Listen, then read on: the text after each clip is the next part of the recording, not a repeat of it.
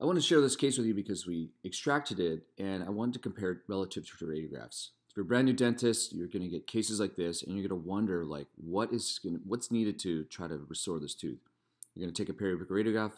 They're really difficult to try to figure out relative to the osseous crest and the pulp what's the extent of that lesion, that Karius lesion. So that's the point of this radiograph. You can stop it and compare relative to the radiographs. Now the best radiograph to do all of this with is the standard bitewing radiograph because you can see it's perpendicular to the tooth and you can see the damage done relative to the pulp and to the osseous crest. So we elected to extract it, and even as I look at this again, we've already got reduction of the osseous crest in the distal. So years ago we tried to save it with the endo and all the other stuff involved, 8 to 10 hours in the dental chair. Like no one wants that.